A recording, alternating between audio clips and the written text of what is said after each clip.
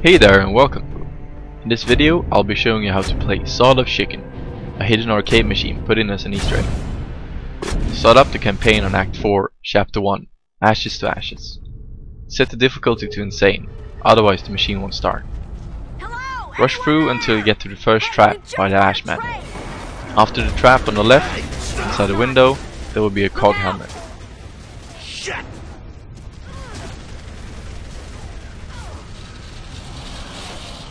They've rigged the whole place with traps. He took off left, around the corner. Follow that asshole, don't lose him.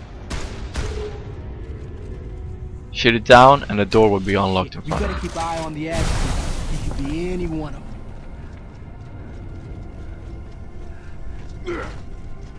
Kick in the door and you'll find the arcade machine. Kick it 3 times and it will activate. Shit.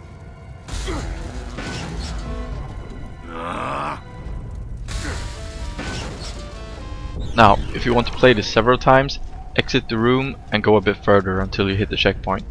Once you have reached the checkpoint, go back to the machine and play. When the machine shuts down, just reload the checkpoint and play it again.